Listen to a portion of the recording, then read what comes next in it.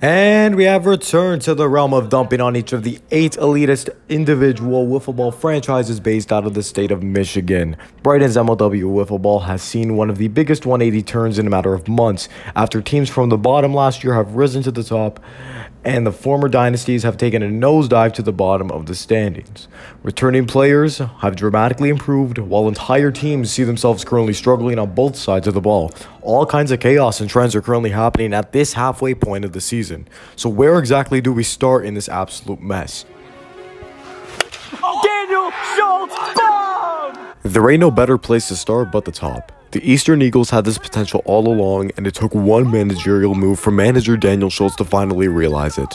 With Neil Smith and Clayton Price officially out of the picture, their move to the reserves, it opened up the door for Dallas Allen, Landon Yurgaites, and Blade Walker to emerge as the next wave and new era for the Eastern Eagles. Boy, have the Eagles flown to the top of the league.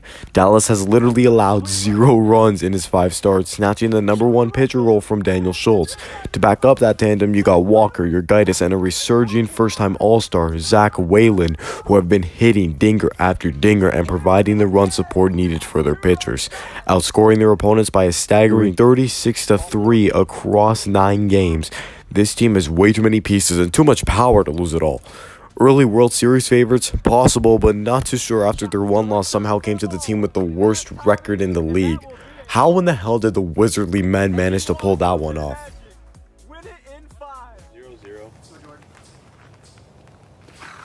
Oh, Jordan Robles, gone! Although the Midwest Mallards may currently have second place in the National League, this team remains questionable in ways that nobody could have exactly imagined when you have a revitalized star at the plate in Tommy Coughlin and arguably the nation's best wiffle ball player in Jordan Robles. This two-headed monster of talent should be raking through every pitching tandem they face. The difference between them and the first-place Eastern Eagles is quite clearly the depth behind them. Robles had 0 support from Caden Irwin, Brendan Davenport, or Ben Wilson at the plate against the Eagles, not to mention the other 2 series against the Cobras and Diamondbacks, while the Eagles have 5 potent guys throughout their lineup. Tommy randomly went silent in that one series against the Eagles, and somehow the hitters started feasting on Jordan Robles. The second pitching remains an issue as Tommy isn't fully healthy and he's not back to form yet. Caden looked less than poor in his one appearance, and Davenport is still a question mark until he gets more time. Yes, they have 2 superstars, but there is a glaring, very obvious hole and lack of depth on this team, leaving them still vulnerable to mathematically get screwed over and fall to the bottom of the National League and the league overall for the 3rd straight year. Not sure if these next 2 teams will do much about that, though. And the Mallards sweep the D-backs.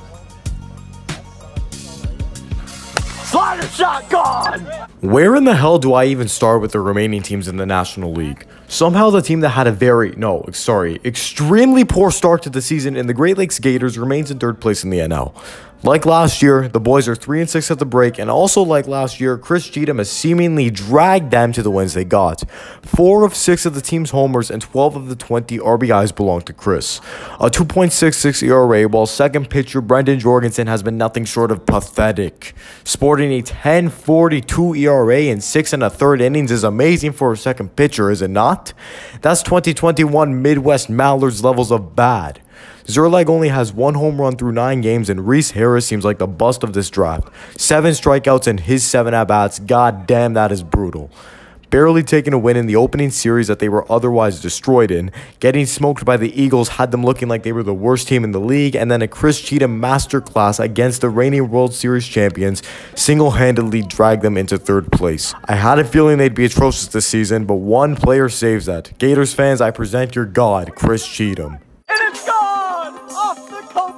6-0 is our final in Game 3. That is huge. Oh, we were getting swept. Listen, it's nothing that I have against Jorgensen, but he can't go ahead and make this comment about not getting swept when he's barely contributed to the team's success, but has contributed to the team's struggles tremendously. Like, what the f***?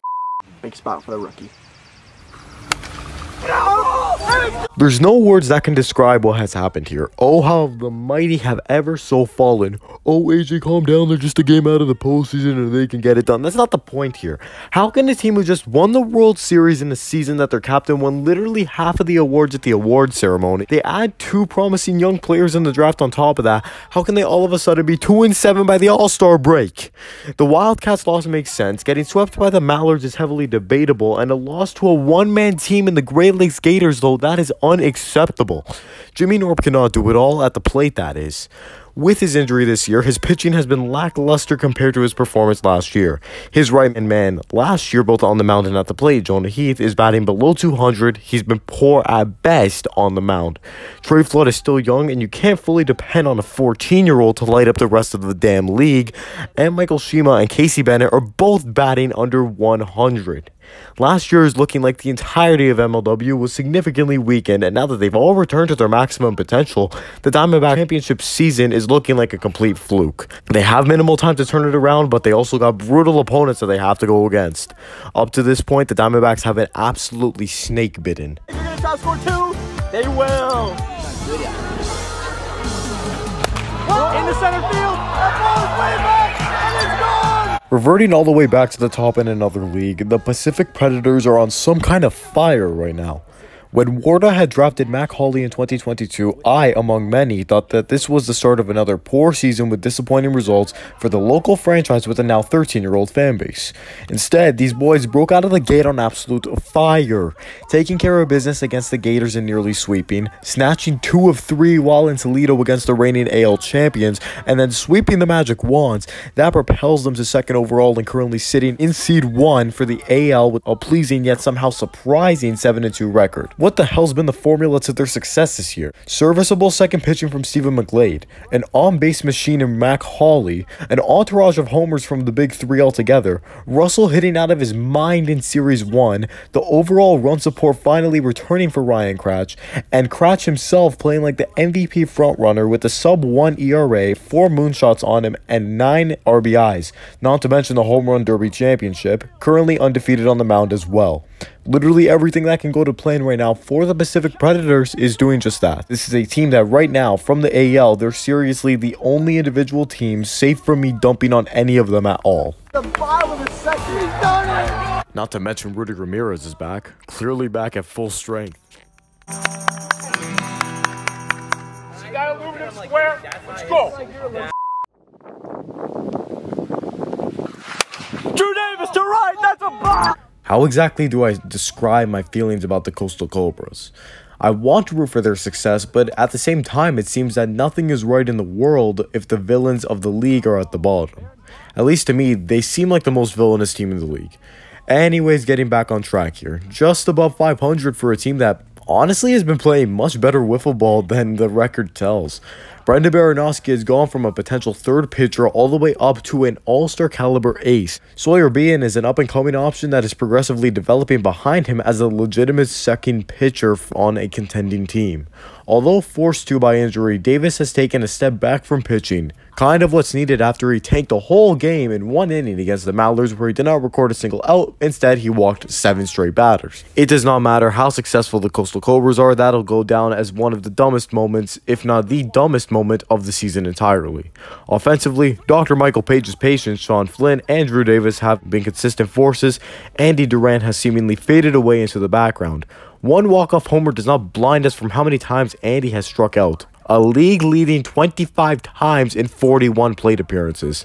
The one thing seemingly stopping the Cobras right now is Drew Davis as a manager.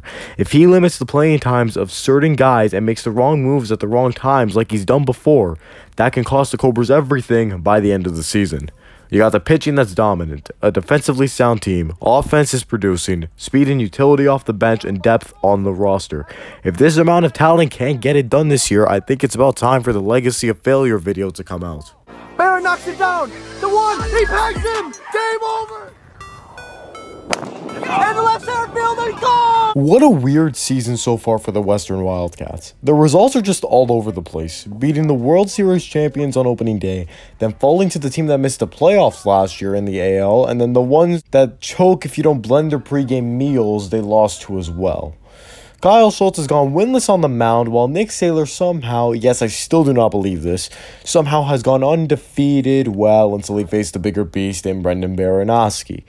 Jackson Pearson hits the odd home run. Kyle and Nicky Boy go back-to-back here and there. Otherwise, Kyle is relatively quiet at the plate. Ty Smith is currently in contention with Reese Harris for biggest bust of this draft class, limiting the team's depth, yet they still thrive as a 3-man group. They have a record under 500 for the first time since early 2021 and have the Magic and Gators, two weak teams left to go until the postseason begins. Expect the boys to be okay, but they have got to find some consistency. The season has been so back and forth for this team. You don't know what Kyle Schultz, Nick Saylor, or Jackson Pearson you're going to get on the field at any given day. Show up for all 3 games going forward because the crunch is finally beginning. Also, how did Kyle make the All-Star team over Sean Flynn? Like, the power of being the commissioner has to loom somewhere over here. Like, this makes no sense. Right, well, you guys know I love memes, and there is no team that is more of a meme right now than the Metro freaking Magic. I mean, what is there to say about these guys? They're sitting at 2-7. Our captain can't show up to games, which I get it, he's got a life, but that really ruins both the gameplay and morale for this team. Our so-called best player and power hitter is hitting 194. Liam Jackson is somehow hitting under 100. And his services are practically useless, especially in the field. If there's anything to say about this team is that we have 2 positives. And I don't know if you can call them positives. They're positives for us, but for the rest of the league, it's probably like, whatever. Jordan Curry's entirety has been great. Undrafted free agent signing somehow is our best player this year. And Bonham's pitching, which is good, but even just that is just inconsistent, just like every other aspect of this team. Something has to change. We lose this crucial series against the Wildcats, we're out of playoff contention. We don't have our pick, thanks to Trevor Bonham, who, by the way, can't hit a ball. We just need to blow it up. If we lose to the Cats, we need to blow it up. No picks until 24. Maybe trade Bonham away for a pick. Maybe Chadwick. Something needs to change. The rest of the league is going to be improving through the draft, but we can't do that unless we make any moves. This team just... something needs to be done. Preferably sooner than later. Goddamn Magic. Strike 3 looking from Sawyer Behen.